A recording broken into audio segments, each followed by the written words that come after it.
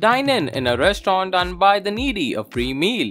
Yes, that's right. In Bangalore, each time you treat yourself a meal at a restaurant, spend a little more to donate another meal for the needy.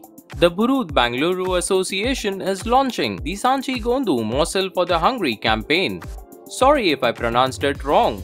The wonderful campaign which asks diners to buy a meal for the needy. All they have to do is buy a token and drop it in the donation box, which will be used to pay for that meal. The hotelier said during the pandemic many people have lost their job, especially the daily wages worker, and many are left penniless and shelterless. So Associate has come up with a concept where diners can also help.